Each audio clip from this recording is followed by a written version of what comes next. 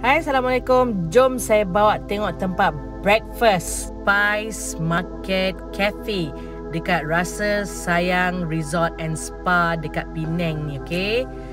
Cantik dia punya decoration dia. Tempat masuk dia buat ala market, Spice Market. Dolu-dolu punya style lah.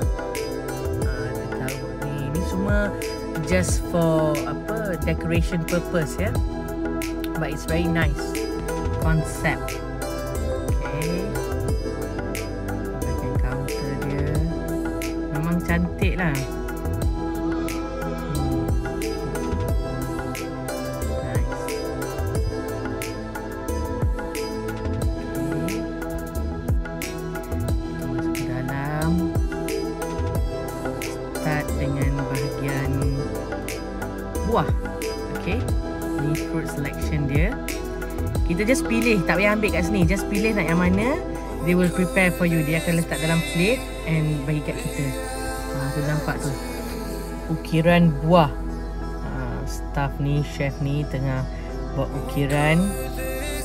Tu dia, ni yang dia dah buat dah. Masya Allah, cantik Dia dah buat dari tadi tu.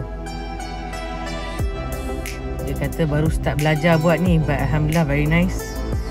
Okay, after the fruit selection, yang ni ada kompot.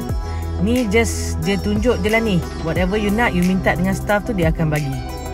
Okay, move forward. Ni bakery selection dia. Ada pastries, cakes, donut, muffins. Whatever kita nak, kita minta, dia pun akan bagilah. Ice cream ni bukan kot. Okay, drinks selection, juices, coffee, tea, fresh juice pun ada kat tepi tu.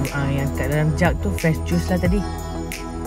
Okay, ni pun ada freshly baked pastries, croissant, Danish.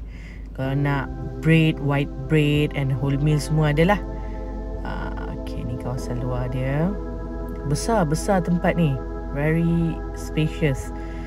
Boleh minta pancake, dia akan buatkan ni condiments untuk pancake. Okay, ke depan lagi. Memang ikut SOP lah. Sebab ni waktu CMCO kan. Ni selection of yogurt, salad, semua ni lah, mueslis, susu, apa kita nak minta je, they'll provide us. Selection of mi soup tak silap. Dimsum pun ada. Okay, depan ni nasi lemak section. So ada nasi lemak, local favorite. Okay, ada kari ayam, ada sambal udang, ayam goreng, popiah. Okay, belah sini ada mi goreng. Ini semua decoration je lah, display piece. Okay, lagi ada apa lagi? Okay, moving forward. Ni bubur. Okay, ada condiments untuk bubur. Ada plain porridge, ada chicken porridge. Okay, boleh pilih nak yang mana. Cakwe pun ada. Cakwe pun ada. Yang ni tempat omelette, egg section. Okay, boleh order telur kat situ, nak telur macam mana. Belah kanan ni cereal section. Okay, ni English breakfast lah. Nah, apa-apa dalam English breakfast tu, whatever you want on the plate, they will serve it as that lah.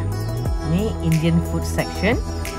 Ada roti canai, murtabak kambing, thosai. Okay, aloo gobi ada. Okay, dengan dal. Okay, that's about it. Ni masih duk membuat lagi ni. Encik ni masih duk mengukir buah ni. Very patient nak buat kerja-kerja ni. Okay, lastly ni bahagian luar dia. Enjoy the scenery. Ada pool dekat depan ni. Okay, that's all for today. Terima kasih banyak-banyak untuk menonton. Don't forget to like, share and subscribe ya. Bye. Assalamualaikum.